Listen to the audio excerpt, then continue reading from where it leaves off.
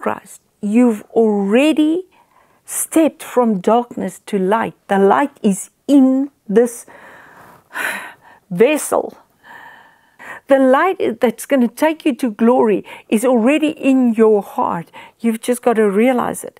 And this is why you run your race, and you don't do it with stops and starts. No, it's time that we go full on, says Hebrews 6. He says we don't stop the finger painting. Let's go on to the real picture that God wants of our lives. There's a purpose God wants for you. It's not that you go out and do something. It's that you be it. It's that you become more and more like Him. We find in the Word that the Adam generation is the generation of man, where the seventh from Adam is Enoch. He walked with God, and he never tasted death, which is a picture of the final generation that will walk on the earth. Now, if we look at the 4 generations of man, you have the Adam generation, then you have the generation of Noah, the generation of Abraham, and the generation of Christ. Now, the generation of Abraham was in 2 seed lines, a natural seed line and the spiritual seed line, and Christ came in the spiritual seed line, and He birthed the final generation. But the seed line generation of Abraham they became the final wicked generation, dealing with the 4 days of death where humanity was asleep, and Jesus came and brought in the morning.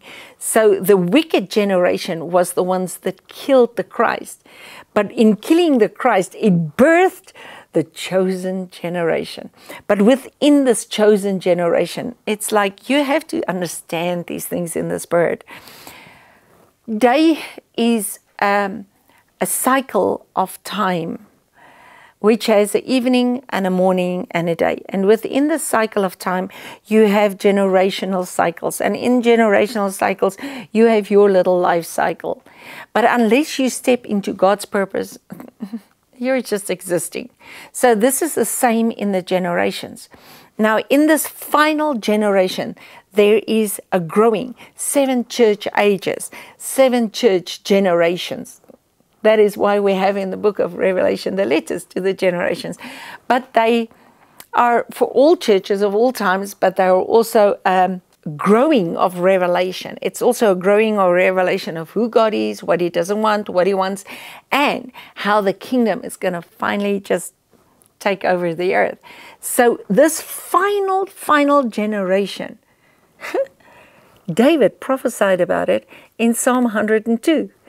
And I'm going to read out of the Amplified Bible. He says, "My days are like an evening shadow that lengthens and vanishes with the sun.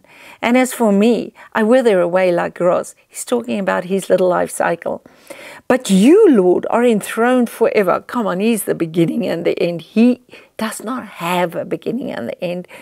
He is the point which everything focuses around, ruling eternity as sovereign. And then the fame and glory of your name endures to all generations. You will arise and have compassion on Zion. Zion is the church, the world without end.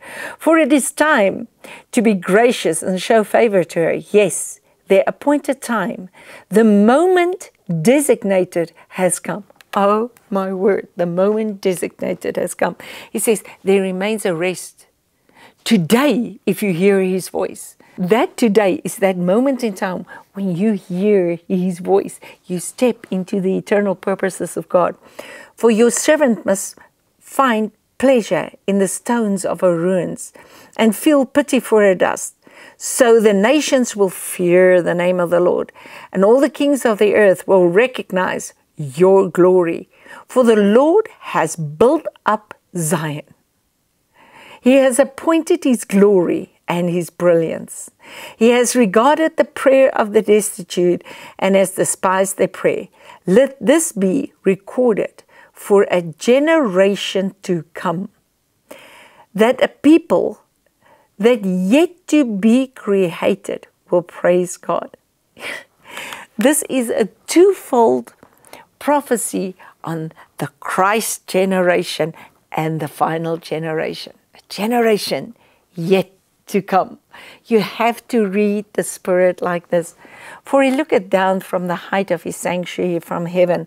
The Lord gazed on the earth to hear the sighing of the prisoner, to set free those who were doomed to death, that the people may declare the name of the Lord in Zion and his praise in Jerusalem. He cancelled our appointment with death. One scripture. I need to read this. Why didn't I read this? I get too carried away with everything. Oh, I love the Word. I don't want anything but the Word. Could it be any clearer? Our old way of life was nailed to the cross with Christ, a decisive end to the sin-miserable life. No longer at sin's beck and call. What we believe is this: if we get included in Christ's sin-conquering death, we also get included in the life-saving resurrection. We know that when Jesus was raised from the dead, it was a signal of the end of death as the end. He died for our setting free of our sins, and he was raised for our justification to life. Never again will death have the last word. When Jesus died, he took sin down with him, but alive, he brings God to us.